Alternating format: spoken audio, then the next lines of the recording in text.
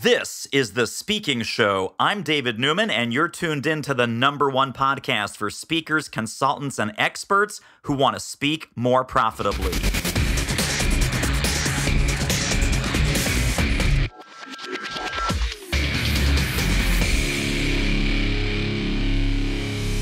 Hey, everybody. I am super excited. My guest today is the one and only Tim Sanders. How are you, Tim? I'm great, David. Nice to talk to you, bro. Well, it's great to talk to you. And you're on the road. You are in the middle of book launch hell. And we well know what that is. It's wonderful. It's amazing. But it's all about Dealstorming, which is your new book. And first question for you is, because I read the book. I love the book. I've got my little Post-it notes. I got some specific questions. You mentioned that Chris Brogan encouraged you to write this book or write a book around sales leadership.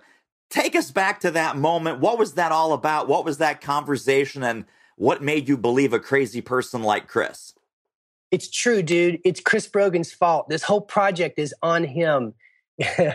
So this goes back to, I believe it was June of 2013, and I was speaking at the Cisco Partners Summit in Boston. It's an event Cisco does every year for their thousands of VARs. And Chris, of course, lives in Boston, and he and I have been, bros with a bromance going for years. We just dig each other's philosophy. So he took me out to dinner at the Legal Seafood Test Kitchen, which is the bomb, right? So anyway, we're having dinner, and he's like, well, what's your next book? And I start riffing on, well, I think I'm going to do the follow-up to Love is the Killer app, or I'm going to do this, or I'm going to do that. And he goes, well, what are you doing now besides speaking? And I go, well, I'm kind of wrapping up this 8-year stint of doing big deal hunting consulting for companies. That's what I did at Yahoo. And after Yahoo, as I met companies, they'd tell me, oh, we've got this deal stuck in the pipeline. And I'd say, hey, I've got this gadget play that I built at Yahoo called Dealstorming. Let me build one for you, and you can scale it, I promise. And I said, that's what I've been doing. I said, dude, it's not interesting like, the abundance mentality or Today We Are Rich, or it's not inspiring. So I haven't really thought of it as a book. It's actually quite boring. And Chris puts down his fork and he says, are you crazy, man?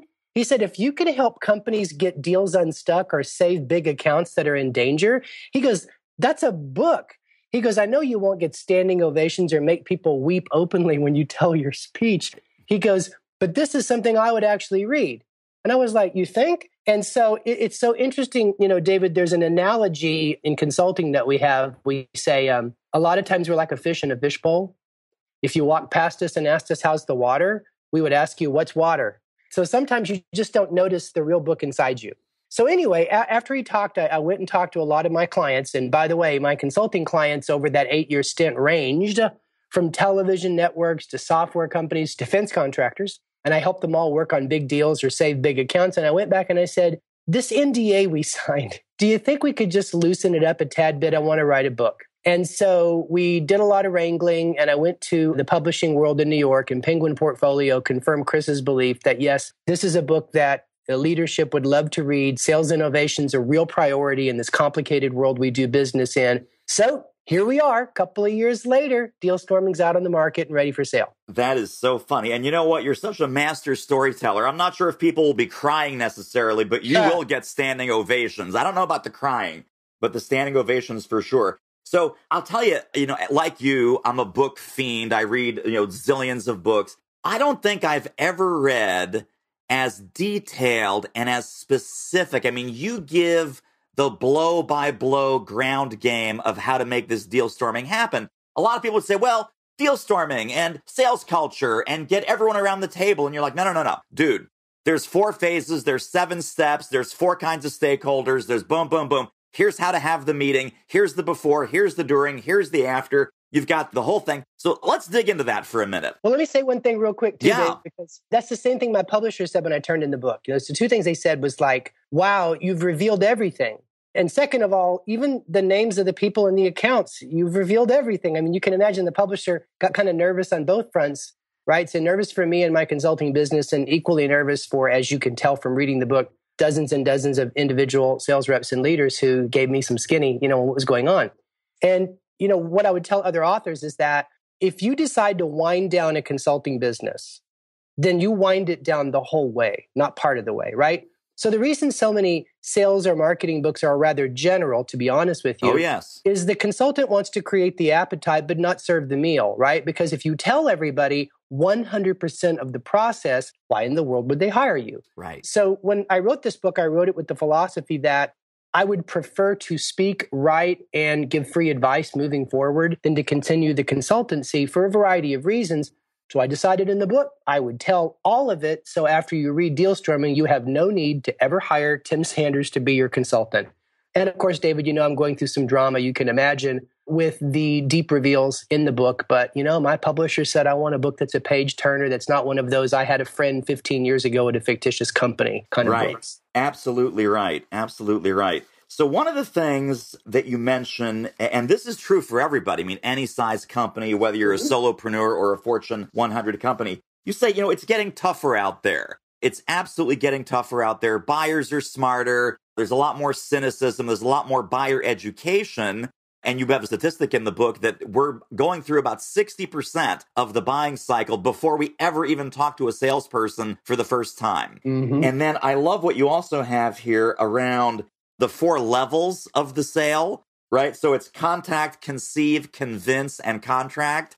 How does all of that complexity and how do those 4 levels impact what we need to do as sales professionals? So here's the high points. Whatever you sell, if you sell business to business or high dollar business to individual, the transition over the last 30 years has gone from selling belly to belly, from selling salesperson to community. Because when I started out, I sold radio and I sold to a mom and a pop or a mom and a pop and a wise son. And that was about it. And you saw them face to face. You could take these closing techniques straight out of Glengarry Glen Ross and you could slam people shut. And then over the course of the years, buyers got smarter and they realized that if they buy on their own, they get beat. And so to quote Jeffrey Toole in Mastering the Complex Sale, they begin to organize, they begin to mobilize, they begin to diversify the buying chain, do their own online research. Companies have developed procurement departments. And then the other thing, David, is that what we sell is so multi-pronged in its technology, it's involving more people on the other side. So, today, like in the training world, you don't just sell a videotape that you're going to put in a, package and mail to somebody. You're selling an online video training program with the back-end assessment and real-time reporting. And all of a sudden, the prospect has an HR lead, a field trainer, an IT director, a finance manager, and everybody weighing in on the sale. And then the worst part is the primary decision maker in HR is now going on Google and comparing what you're saying to what the truth is. And so it's created these complexity layers throughout the levels of the sale. Now let's talk about those 4 levels. This is an important part of my consulting work for years and years because, the premise of the book is that sales should create multidisciplinary, multi-departmental teams to win deals. And that means we have to teach folks in other departments how our world works. So I had to come up with an analogy that made sense to whoever you are, whether you're sales, distribution, service, marketing, operations, supply chain, doesn't matter. You're going to get this. Winning a deal is like getting to the top of a video game. There's levels. Oh my goodness. And I love the video game analogies in the book. So I'm a total old school gamer. And now again, maybe not everyone who reads the book is an old school gamer like you and me, but all the Atari, all the Nintendo, all the old school, arcade games are like, it used to be Pong. It used to be Space Invaders. And now it's like Halo 5 in 3D coming at your head. It's a multiplayer, multi-level, highly complex game. So the first level of the sale is contact. Not just finding the decision makers, but the decision makers defining the influence map and finding the informers that can give you an inside scoop on the pain. If you get through that level and you've gotten through it because you now have the influence map in front of you, you have enough grist to understand the pain, you go to the second level where you try to conceive the deal. And here's what's important. For most companies in B2B, you don't have a product or a service. Your company has a suite of capabilities. An emphasis at so many companies today, David, is cross-selling. So really, I think that the modern salesperson is a chef, and their job is to conceive the perfect recipe that solves the pain. Inside software as service world, there's this saying, and I believe this, don't be a supplement, be a painkiller, right? Because as Brent Adamson, my new buddy at CEB, likes to say, we don't sell a product or a service, we sell change. And our competition is the status quo. So you have to conceive the recipe that solves the hunger they can't go with one more day. And that's hard because you got to get the information. You got to deeply understand your products and services capabilities. You may have to understand your supply chain's role in all of this. So once you conceive of that win-win deal and you feel like it's demonstrative, then you enter the third level of the sale. This is the one most sales books spend the time on. That's convince. And that's where you convince the prospect or the existing customer that there's a pain that only you can solve. And that every day they go without doing business with you, the pain just gets bigger. And you don't just have to convince the ones you talk to, you have to convince the ones that they'll talk to when you're never around, which puts more pressure on you to be innovative in the devices you use to demonstrate your unique selling proposition.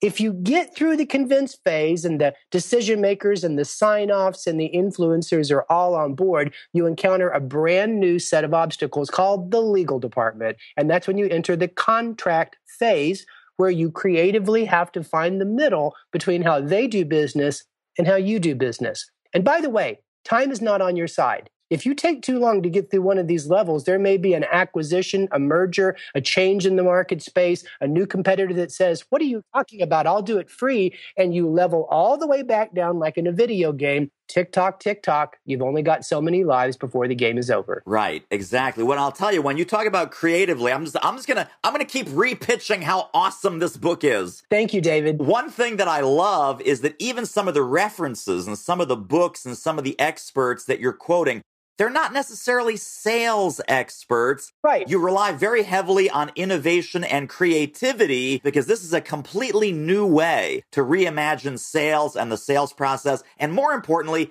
the buying process and how we can tap into that using the creativity of many, many stakeholders within our sales organization. So I love the fact that you've tapped into the world of innovation and creativity. And here's another compliment. I'm not just blowing smoke. This is a true compliment. There's so many unoriginal sales books that are just kind of a rehash. Oh, I've heard that before. I've seen that before. I've been around the block, my friend. I haven't heard or seen much of this anywhere. So when you say full open kimono and just give them everything they need to be successful, it's like the old spaghetti sauce commercial. It's in here. It's in here. Let's talk a little bit about creativity because, you and I, we have a lot of passion for that. So I wanted to write a book that was just as interesting to marketing as it is to sales because, as you know from the book, I believe marketing is sales' most important partner. It's funny, marketing seems to be one of my biggest markets for this book because the marketing group says, you know what, this whole internal customer philosophy sucks. I mean, marketing's not the land of slow. We don't, call marketing and say, I need new collateral. Why aren't your ads giving me more lead gen? That's a horrible relationship. MHI Global did research on the world-class sales organization that beats their competitors by 20%. And the one thing they all had in common was conscious collaboration across departments in pursuit of the big deals that defined their culture. But what's interesting in the study is that the world-class sales organization was 3 times more likely than the average to have a high alignment with marketing and sales, where if you talk to marketing and say, are you a service provider or a partner to sales? And they'd say, we're right there at the table with them at the beginning of all the important stuff. They look directly to us and ask, what's the voice of the customer? And when they get voice of the customer, they give it to us in real time. They invite us into Salesforce, et cetera, et cetera. So I believe for the marketers out there, Dealstorming is just as much about you as it is sales because the winning companies are truly marketing and sales driven. The reason I spend so much time on creativity and innovation is because the complexity of sales is driven in part by the increasing tolerance of the prospect for every device we ever come up with to sell them. Whether it's a new way to illustrate our value proposition, a clever new way for us to make contact like social selling, it's just like the lifespan of each one of these techniques is like dropping daily and daily. What does that mean? It means we have to harness the power of creativity. I don't want to go Sheldon, Big Bang Theory here, but if you know me, you know that I'm like obsessed with etymology. So like creativity is defined by most as one's ability to produce original and unexpected work that is at the same time appropriate to the situation, which makes sense because if you think about innovation is one's ability to get a solution into the market right? So it's really about what can you do that's original and unexpected, but you know for a fact it's appropriate, and how do you execute that to get it into the market? Because I believe that for organizations who are marketing and sales driven, rapid problem solving is the only sustainable competitive advantage in this complex world we do business in. Well, and at the beginning of the book, I want to take you back to something that's towards the end of the book, but at the beginning of the book, you have that great quote from Disney that a successful movie is 1,000 problems solved. Mm-hmm. And I love the fact that that's the analogy to a complex sale, that a successful complex sale is 1,000 problems solved also. Yeah, and I've kind of thought about that a lot more. Of course, I'm on the lecture circuit now, giving a talk every day on this. And yesterday I was at the World Leaders Conference in Palm Beach. And when the interview, they were talking to me about that. And they said, well, why is that an important point? And I said, here's the issue. The worst way to end a meeting is to say, this is all great. I'm going to take it under advisement. Let's have another meeting. Because let's have another meeting is a failure. If rapid problem solving is the competitive advantage in business, then that means every deal storming meeting should set the next best play. And if you have a philosophy that there's no eureka moment that saves the day, no Samantha bewitched moment that breaks the account open, if you understand that progress in sales and marketing is one little solution at the time, then you're going to free yourself from the shackles of divine inspiration. And you're just going to be in a meeting saying, okay, next best play, let's go get Nielsen to do a third-party piece of research on our ad effectiveness. So we go back to the customer and say, forget our internal case studies and all of your trust issues. Here's what Nielsen says. That's the next best play. Is that a big idea? Not necessarily, but it's going to help us progress. And David, it makes me think about something I was reminded of recently, Coach K at Duke. When somebody says, like, what makes Coach K, Coach K? You could talk about a lot of things, but it's his style, right? So there's 2 words he says to his kids that helps them forget the last awful play and how they're going to score 20 points in 5 minutes to catch up, or how they're going to have to do a 2-second left half-court play. And he says these 2 words all the time. He says, next play. Because if you coach people to not start with the end in mind, just focus on the next play, then much like Pixar did trying to make Toy Story, you just cycle through the 100 or 1,000 problems that stand between you and the done deal or the saved account. Absolutely, and one problem at a time. So, man, I mean, we could talk about this for hours. I have just 2 other things that I have to ask you about because they're so awesome. Number one is a lot of people say, well, we work on the occasional big deal and that's great, but you tell a very compelling story in here about losing a big client and how deal storming was used to reacquire really a pivotal client relationship that was worth a lot of money. So if people say, well, we have a couple of big clients and we don't sell a whole lot more, the question is, well, what would happen if you lost one of those key accounts and lost one of those whales? Will this book help? And the answer is, oh my God, it will totally help. And that was a rocky road. I love the way that you share that story, that you think, oh, well, let's get these guys together and let's just have them talk. And the guy's like, no, I don't want to meet with the guy. I have no interest, etc. Mm-hmm. And it was a real world courting and leveraging all the players and, the mentor, right? The inside mentor. Oh, yeah. Is one of the key principles there towards the end of the book. Talk about what that means when you're either hunting a big sale or when you're looking to save a big sale that just left the building. So the beginning of my consulting was about big deal hunting, and the end of my consulting was about big deal saving. Right, exactly. It's all the same thing. It's about problem solving. So when you are stuck in the pipeline, or when your biggest account's been poached, or you have a big disagreement with your account, like in the book, there's reasons, like you raise your price or you do something they don't like. Sometimes the team you put together inside your company isn't big enough. And for those watching this interview that have a small firm, the deal mentor is really important because I've seen architectural firm with 4 employees use deal storming to win their biggest deal. I've seen a consulting firm with 6 employees use deal storming to save the account that was 50% of their annual income. So this stuff works. It's about building a team of people that have a stake in the deal or expertise about your problem. And so in many situations, you can find a deal mentor. Now, this might be a person inside the prospect that really likes you. I mean, they like your company. They like what you do. They're not the decision maker, but they have a passion for you to do business with them. They think you're important, and they can give you the lay of the land. They can mentor you on what lies in front of you or tell you where the private pain lives. But in certain situations, David, you can find a mentor out in the market. You might find them via LinkedIn. They might have already sold to this company. They might have expertise in this particular industry vertical, or they might know something about your sticking point, meaning, let's say you sell some kind of piece of technology and you're stuck at the front door of the chief information security officer at your big whale you're trying to land. You're a little company, you go on LinkedIn and you ask, has anybody ever been stuck with security clearance on something so simple as a IT training program? And you'd be surprised you have friends that said, oh, this is David over here. In Philly, I did this 3 years ago. Let me coach you on this. That's what I mean by mentorship.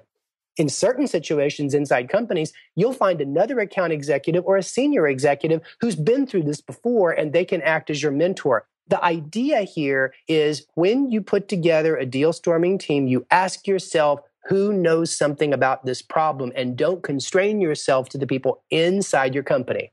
Last caveat. If you're recruiting a deal mentor from your prospect, remember one thing. You never want them to be embarrassed for advocating you. You never want their job security to be compromised for educating you. So please be careful. Be very transparent with them. Protect them as you move forward in the deal. And always, David, brief them on everything about your products and services so that if they do try to advocate for you, they don't look bad in doing so. Absolutely. I love that. Well, so let's talk about where people can get their hands on this fabulous book. Obviously, it's in all the major bookstores, online, offline. It's also, are we still doing the bonuses on your website? Yes, we are. So just go to dealstorming.net, dealstorming.net. And if you buy a book, you get a 2-hour video training boot camp. And you also get an ebook called Relationship Power, which is my follow-up on Love is the Killer app. In specific, it talks about how to be a great mentor and how to be a 21st century networker extraordinaire. So go to dealstorming.net. Dealstorming.net. And I would go there right now, except I already went there. I already got my downloads and my goodies, and they're fantastic. Thank you so much. So, Tim, this is awesome. We are just going to promote the heck out of this fantastic book. And I'll tell you, it really is one of the top, in my opinion, one of the top 5 sales books ever. And it's not like 5th or 3rd. It's not that. It's different topics. Right. So there is, if there's great cold calling books, there's great books on web research, there's great books on sales presentations. This is the greatest book on collaborative selling, period, end of sentence, bar none, game over. So thank you, my friend. Thank you. Well, that wraps up another episode of The Speaking Show. Hey, tell you what, if you like us, rate us and review us on iTunes. Subscribe. Tell a friend. Go grab the notes and downloads and extras at thespeakingshow.com. See you next time.